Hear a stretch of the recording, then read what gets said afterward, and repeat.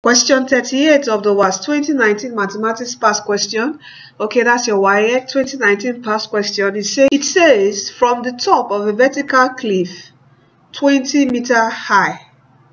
Okay, let us interpret this from the top of a vertical cliff. So let's say this is the cliff. Okay, and the cliff is what, 20 meters high.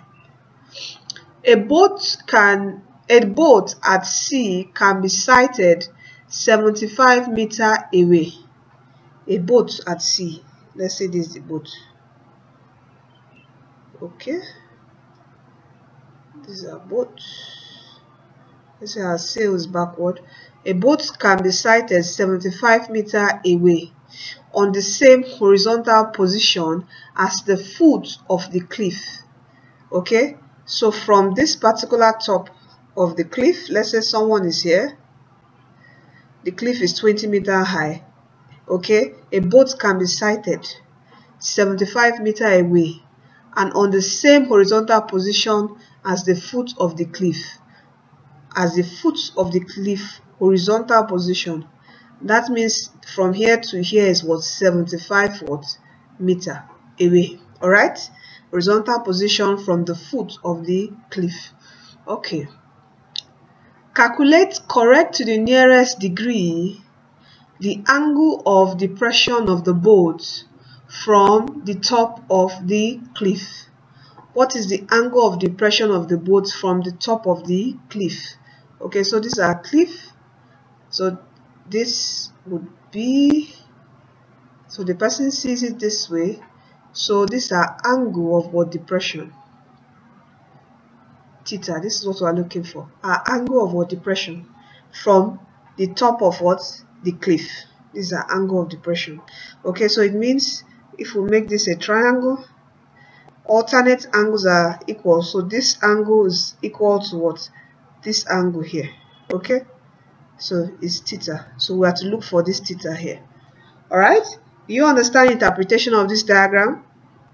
Okay, if you don't, you have to revise on angle of elevation and angle of depression. It will help you. All right, but the first thing, try to draw out the diagram. Okay, try to draw out whatever you read, all right, on paper, so you understand. All right, okay, so from here we have to calculate this. Remember, what are we going to use? We're going to use our SOHCAHTOA. Okay, and remember, when you're at the top of a cliff, okay, when you are looking downwards, the angle of depression, it's always, the angle is always this way. Most students always fail it and put that the angle is this way in the triangle. No, it is outside the triangle. Okay, not in the triangle. Okay, it is outside triangle. That's the angle of depression. It's just like when you are on let's say you're on the top floor and you're looking downwards towards someone maybe on the ground floor from your window in your office. All right, so your angle is always to your horizontal. You don't put it to the vertical axis. All right, you don't put it to the vertical axis. It's always to what, your horizontal. Okay, which is this. Okay, all right, so let's look for theta. So from here we have two sides. All right, so it's easy for us to get our theta. And if this is if it's our angle here we're looking for, it means this is our opposite, and this is what our adjacent. Is that not it? And this would be our hypotenuse. So we have to use our opposite and adjacent, and it means we have to use our tan. So we have tan theta is equal to 20 over 75.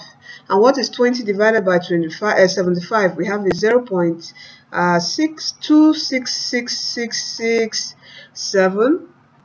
All right, that's tan theta. So theta will be the tan inverse of 0.26667. Okay, so from here, what is the tan inverse of this? We're going to have a 14.931. When we punch in our calculator, all right, and the question says calculate correct to the nearest degree. So what is the nearest degree? We can approximate this. Okay, so we have a 9 here, so we can take a 1 to this 4, and we have a 15 degree. So theta is 15 degree. So our answer is 15 degree, and our right option here is option D.